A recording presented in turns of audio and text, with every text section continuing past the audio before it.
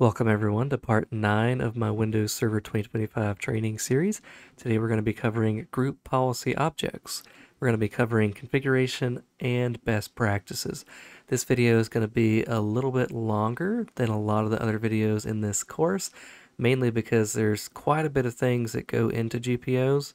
Mainly, not just the configuration that we're going to cover, but we're also going to cover best practices along with some troubleshooting tips and tools that'll make your lives a lot easier when working with GPOs.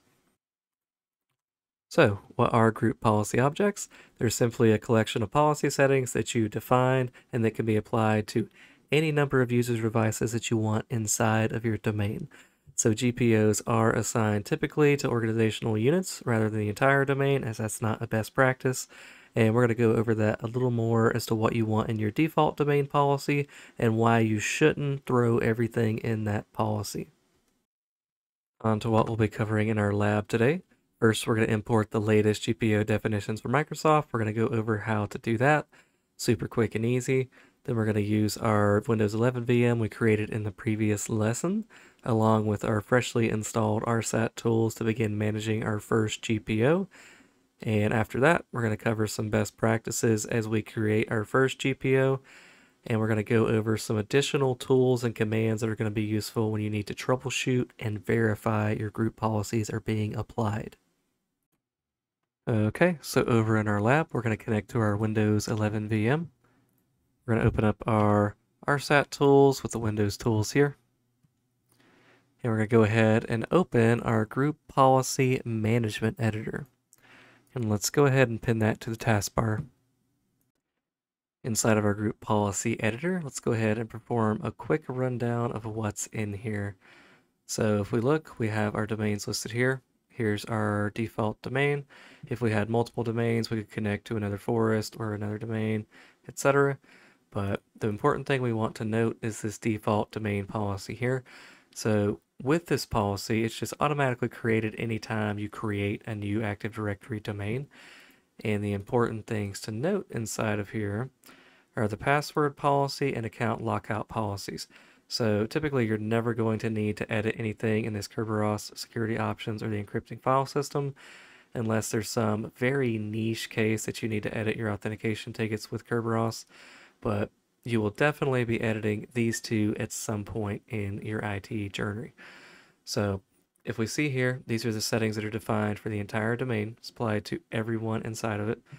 So this is our password policy. So we have a minimum password length, password age, maximum, etc. So one thing that you'll see a lot of people do, and it's horrible practice, is people will just edit this default domain policy and say, yeah, well, I'm just going to push out this registry change or push out blah, blah, blah. Pretty much anything that they can think of, they'll throw in here. And let me explain why that's a horrible thing to do. So the more things that you throw in here, the harder it's going to be to troubleshoot if there's a group policy issue. That's why I highly recommend leaving this as the only options that you have in here. You can edit any of these existing policies and you'll know that they exist in here. But please do not add random policies to this default domain policy. I promise you, you will regret it later and it'll make your life miserable whenever you're trying to troubleshoot issues with group policy objects applying to various devices. So with all of that out of the way, let's also take a quick look at our default domain controllers policy. It's going to be the same deal as the default domain. It's just automatically created whenever your domain's created. There's not really a whole lot in here. Pretty much nothing that you'll ever have to do, but it just defines files and directories, tells who can shut down the system. It's basically all user rights assignment policies. And this can be locked down as you see fit, but it's pretty secure right outside of the box. So if we break it down into these additional OUs, we'll see from our home office and our computers and users sub OUs, there's nothing in here because we have yet to create any new group policy objects and tie them into these. So let's get into that. But first, we're going to update our group policy object store. Our central store is just going to be a repository inside of our domain that allows us to dump newer group policy objects that Microsoft has released through their various administrative templates. To update our store, we're going to open up Edge and we're going to download these new templates. We're just going to search for Windows 11 24H2 administrative templates because this is the most recent version of Windows 11 at the time of this video. So we're going to click our first link and we're going to download. And it's relatively tiny, so it should download pretty instantaneously, or we can get this thing installed.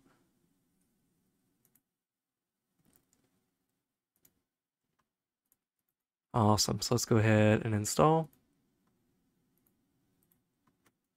And yes, it's going to tell us it's throwing them in this folder here.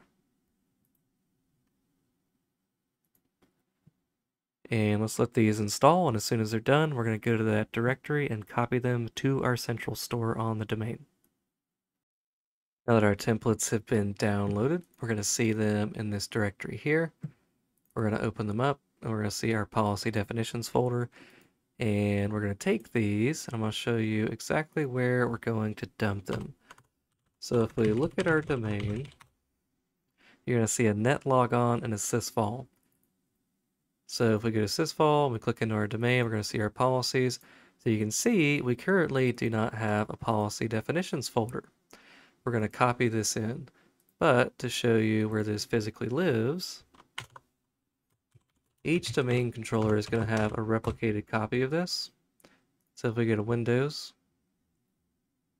and we're going to go to sysvol, domain, and policies, this is where it's going to be locally on our domain controller. So if when we copy this over, let's just copy it straight in here. And there's quite a bit of files in here, so let's go ahead and let these copy, and we'll loop back up as soon as they're finished. With our policy definitions folder now in our policies folder, I'll show you, you can see we dumped it directly on that domain controller, but now we're going to go to our domain. We're going to check our sysvol folder, policies, and there it is. So really all this share is it's a way for all the domain controllers to replicate this information amongst each other to ensure that they have the most recent policy definitions and anything else that changes inside of the sysvol folder. Now that we have the latest and greatest policy definitions, we're going to go back to our group policy management editor, and we're going to create a new group policy object. And we'll do something very simple. We'll just call this shortcut for YouTube. So now that we have our policy created, you're going to see that currently it is not scoped to any location. We will have to tie it to an organizational unit. And it'll give you some details. So created, modified, can be helpful if you need to see if a group policy has broken something recently. We see that it is enabled. If we go to our settings, we can currently see that we don't have anything enabled. Kind of reiterates what's already been stated. And then for delegation, you'll see who this is actually going to apply to. So a very important thing to know is when you see this authenticated users group, let's click advanced and check the permissions on that. So by default, authenticated users for any user or computer that's on your domain. So you can see anyone that's scoped with this group policy, they're actually going to have it applied to them, which is what we want. But if you ever want to delegate this to particular groups, you can actually just unselect this for allow for authenticated users, and you can add whatever security groups you want for your users or devices that actually need the policy. So that's a little more advanced. We won't cover that in this lesson. Let's go ahead and edit our new group policy. This is going to be the shortcut for YouTube. And if you look here, you're going to see policies, preferences. The administrative templates that you see here are actually loaded from that central store that we just updated, but we're not going to use those because we're going to do a simple shortcut. So we're going to go to user configuration, preferences, Windows settings, and shortcuts. So we're going to right click, we're going to do a new shortcut. It defaults to update, which is what we want because update can create or replace. So for name, we're just going to call this YouTube. Target type, URL. We're going to set this at the desktop, and we're going to say URL is just https www.youtube.com. Shortcut key, and we don't really care about that. The icon file path would be if you're setting a custom icon. which we're not doing that either. So let's go ahead and click apply and OK. So we see it's there and it's listed. So it's going to hit the desktop directory and create that YouTube shortcut. So we can close out of this guy now. And we're going to go to our policy. Let's do a quick refresh. And if we look at our settings, you can see that they're now listed in the object. So that's beautiful. You can do this just as a, if you're ever second guessing what you just configured, you can hop in and expand these settings and just double check to confirm that everything that you want it to do is actually what it's going to do. All right, so with that out of the way, we're going to go ahead and open up our Active Directory, users and computers. And we're going to create a new user account. But let's do that in our home office OU.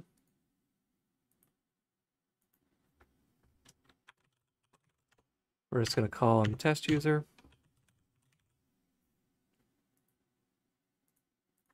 You can assign any password that you would like. And that's good. We'll leave everything unchecked. All right, so we have our test user. He's in our home office users OU. So to make sure that he gets that policy, we're going to link an existing group policy object. And we're going to do our shortcut for YouTube here. So let's go ahead and lab that out and see what it looks like whenever the user signs in and the GPO applies. We have just signed in with our test user account and check it out. There is our YouTube. So we click our shortcut and it works perfectly. So you may be wondering how you can double check to confirm that it's the policy applying the shortcut. Let's go ahead and close out of Edge. Of course, it's very, very persistent and they want you to click through these 18 pop-ups before you can. So let's do that, exit out. We're going to open up a command prompt. And we're going to run a command called GPResult. We're going to specify /r, so we get a return directly to our window here. So if you look, it gives us a quick overview of what GPOs have been applied, as well as some additional information about the user. But the important thing we want to see is down here. So applied group policy objects. There it is. There's our shortcut for YouTube, so we know it applied successfully. Let's dive a little more into the GPResult command because it's going to be one of the most useful group policy troubleshooting commands that you'll ever use. So let's open it back up. And this time we're going to run as administrator.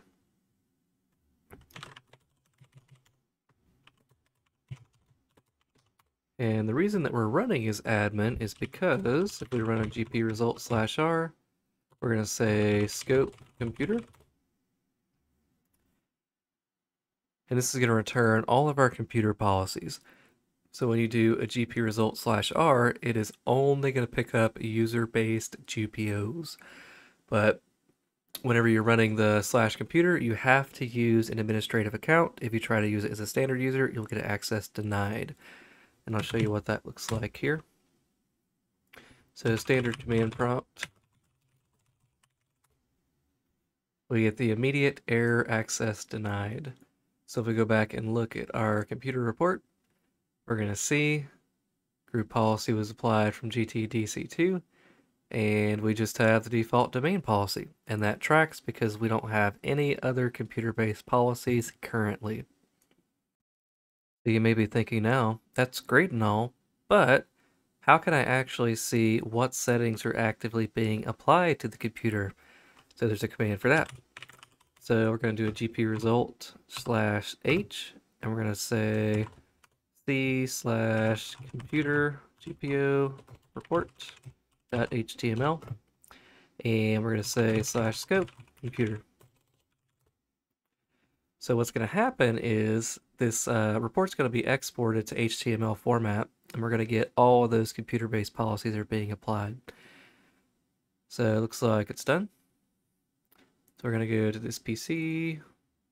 Here's our computer GPO report. And check this out, it's super cool because we see our applied GPOs, they're all here, and there's the default domain policy. So it tells us that's pretty much all that's been applied. If we go to our settings, we can actually look and see what settings have been applied.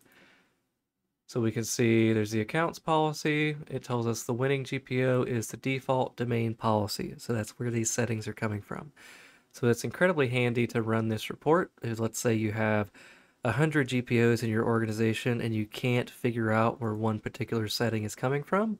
You can run this report and it'll tell you very easily where it is. You just have to do a little bit of hunting to figure out what setting you're looking for exactly. But now that we did it with the computer, let's create a new command prompt. We can run it in our current user session, and we're going to do the same thing, except we're going to do a user report. We're going to call this GPO user report.html, and we're going to leave it just as is. The one thing that you may notice is I did not output this report to the root of the C drive. This is because this test user account does not have administrative access to this device, so I'm just pointing it to this directory that's for their main user profile. If we're going to open it up, go to C, users, test user, and there's our report. Let's go ahead and open it up and check it out. So you can see it has all of our information for the username. We're going to look at our preferences. We don't have any Windows settings other than shortcuts. So we see we have our shortcut for YouTube, and there it is. That's applied from that policy. And if we go down to apply GPOs, it gives us a little reference here as well. But it is a super handy troubleshooting tool, and I can't tell you how much I've used it in my IT career. It saved me quite a few times trying to hunt down a really annoying setting that no one could pinpoint. That's going to conclude it for this lesson. I hope this has been informative, and I'd like to thank you for watching. I hope you hang out for our next lesson where we're going to be covering Active Directory best practices, and we're also going to be covering Active Directory sites and services. But again, thank you for watching, and I hope to catch you in the next video.